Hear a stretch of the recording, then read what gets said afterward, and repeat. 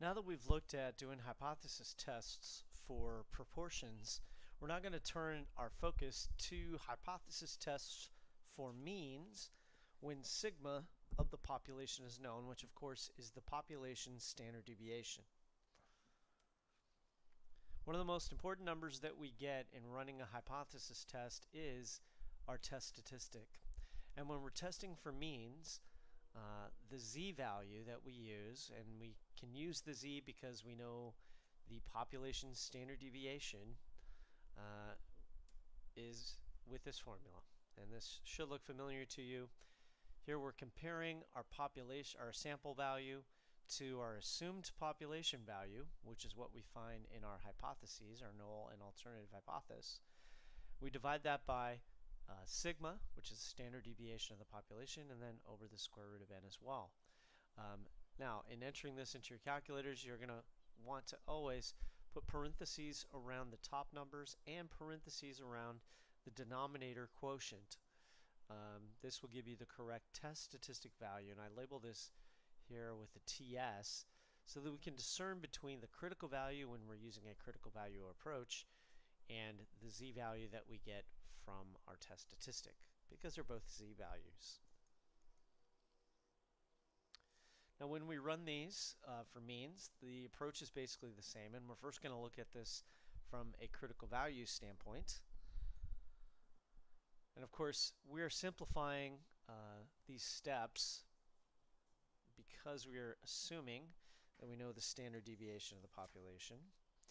But first we're going to establish the null and the alternative. Remember that the null will always be an equal to, and the alternative will either be a not equal to, a less than, or a greater than, depending on the wording of the question.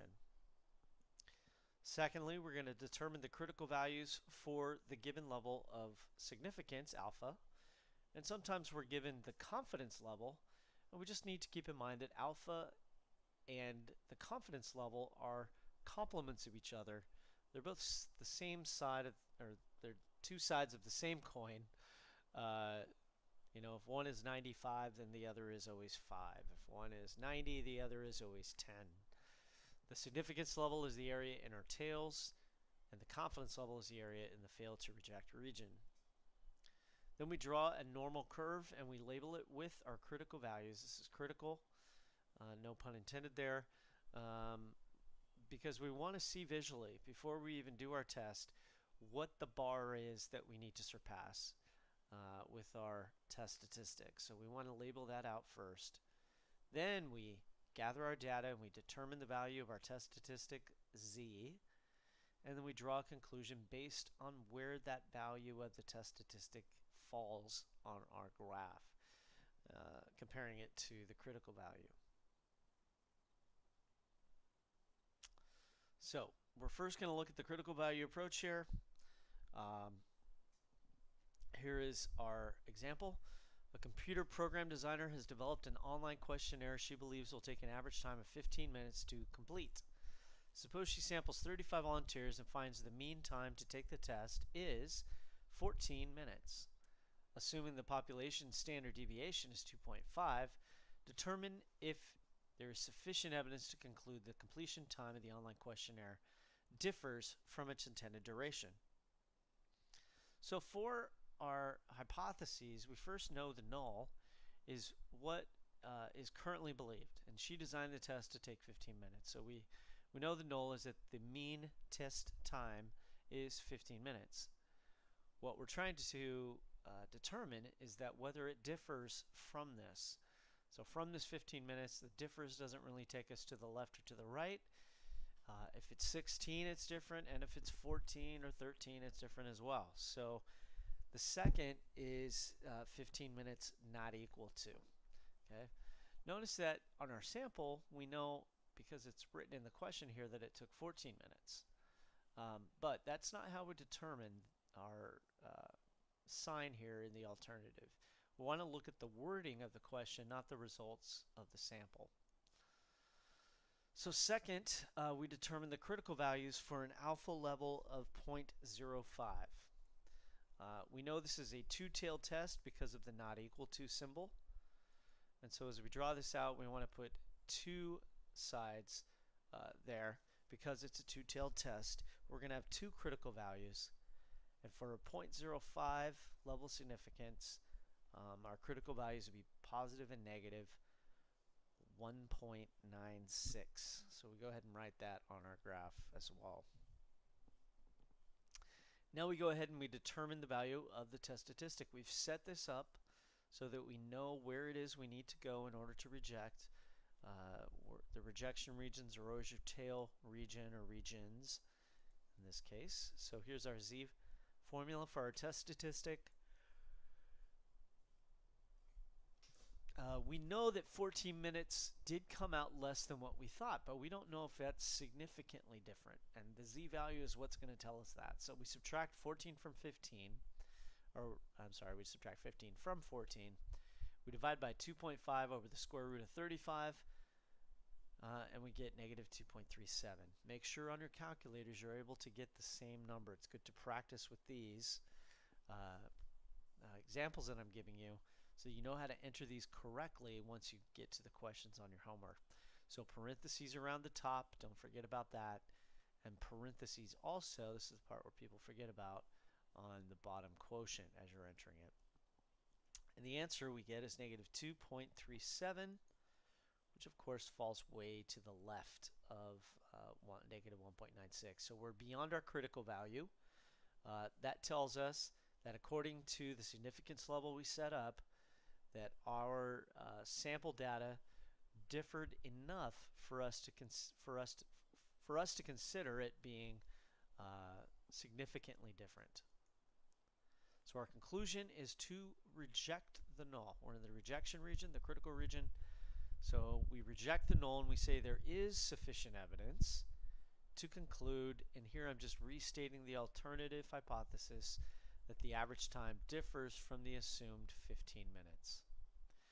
Remember that we always talk in terms of rejecting or failing to reject the null, and then we describe the evidence supporting or not supporting the alternative. If we reject the null, there's sufficient evidence to support the alternative. If we fail to reject the null, we say there's insufficient evidence to reject, or I'm sorry, insufficient evidence to support the alternative. All right, when we do a p-value approach, we do it the same. The steps are basically the same as we did previously, but with the p-value approach, we have slightly different steps than the critical value approach. We first always state the null and alternative hypothesis, looking at the wording of the question. We set up the hypothesis by choosing and stating our level of significance. And then we go right to gathering data and calculating our test statistic. And once we found that test statistic, we compare it to the significance level, and we draw a conclusion based on the above comparison. Remember, we're trying to get a p-value, a probability value, that is less than our significance level. And you may want to go back and review the theory behind the p-value, which is in the 12.1 section. But these are the basic steps in doing a hypothesis test with this. All right, so here's another example for us. Wikipedia, free online encyclopedia, reports that in 2006, the average American woman is 25 years of age at her first marriage. A researcher claims that for women in California, this estimate is too low. Surveying 213 newlywed women in California gave a mean of 25.4 years. We also assume this population standard deviation from previous studies is 2.3 years.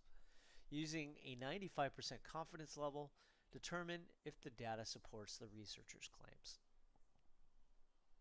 So first we want to look at our hypotheses. We know that the status quo assumption is that the mean age for women nationwide is 25 years age.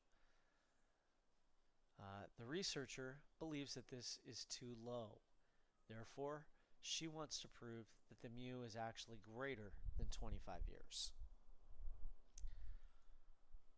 So we have our normal curve set up, and we calculate our test statistic p-value we know will fall to the right. Now where this p-value is, we don't know until we've found that test statistic value. So we plug this in. Again, x bar, my sample value, minus 25, which is going to be my mean of the population. Assumed mean at this point. The sigma is 2.3 and the size of the sample is 213. So we plug all these values in, remembering to put parentheses around the top and parentheses around the denominator value. And we get 2.54. So that means that our sample that we got from our population was 2.54 years more than what we expected. Remember, this 0 here represents 25 years, and this 2.54 is what the z-value is for 25.4 years. And it's a total coincidence here. I know it looks crazy, but it's a total coincidence that that decimal just got moved over. That just happened to be how the numbers worked out in this case. There's no real connection there.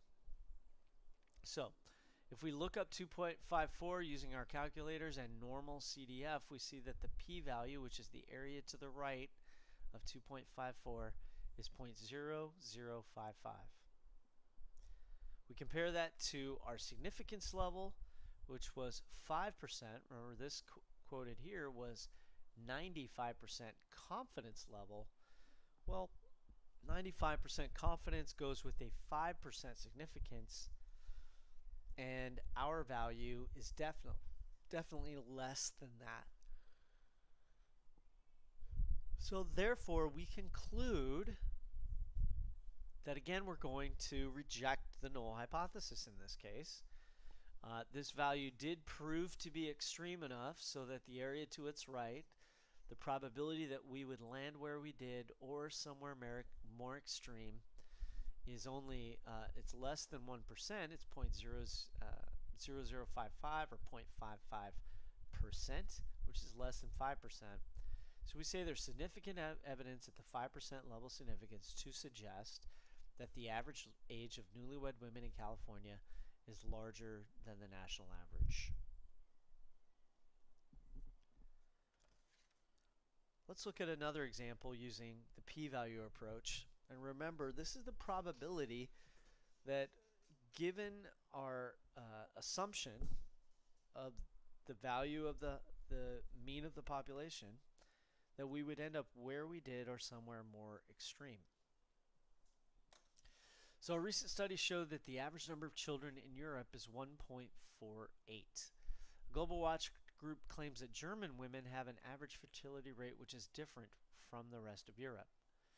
To test their claim, they surveyed 128 German women and found that they have an average fertility rate of 1.39 children. Assuming a population standard deviation is 0.84 from previous studies, does the data suggest that the claim made by the Global Watch Group at the 90% level of confidence is correct or incorrect? Okay, so for this, we assume for that status quo, which is our null hypothesis, that the mean number of children in Germany is not going to be different than the rest of Europe, but rather that the mean of German women is the same, 1.48. The alternative is based on the wording of the question, and here they just want us to find well, let's see, where's our claim here? A Global Watch Group claims that German women have an average fertility rate which is different from the rest of Europe. So they're not saying it's less than or greater than, they're just saying different. Of course, it appears that it's different, right? 1.39. In fact, it appears that it's less than, but because the word different was used up here, we just go with not equal to, which means this is going to be a two-tailed test. All right, we're going to look for the p-value. Our value of 1.39 is definitely less than 1.48. 1.48 would be here in the middle, and that of course goes to a 0 in terms of the z-value. And so 1.38 is less than that, it would be over here, and what we're after is the actual z-value to the left of that. But then we're going to double it because we're doing a two-tailed test. So whatever this area turns out to be, we're going to take the positive z-value and add in the area to its right to find our final p-value for this problem. So again, we run our test statistic. We take that 1.39, we plug it in there for my sample data, compare it to the 1.48 via subtraction, and then divide it by these two numbers. Enter those into your calculator, and you should get negative 1.21. If you're not getting that, check your parentheses. Remember that the bottom needs to have it and the top also. The top difference needs to have it. So we have negative 1.21, and the p-value, the area to its left, if we use normal CDF on our calculators, is 0.1131, which is also going to be the same as the area to the right, a positive 1.21. So we double that number, giving us our p-value of 0.2262. And at the 90% level of confidence, that leads to, this is definitely larger than that. And so we fail to reject the null hypothesis in this case. We would say there's insufficient evidence to conclude that the fertility rate in Germany is different from the European average. So again, we're failing to reject the null here, which tells us there is insufficient evidence to support the alternative. This concludes our examples for modules 12.3 when we are doing hypothesis tests when sigma is known, which means we can use the z-value comfortably in running our test.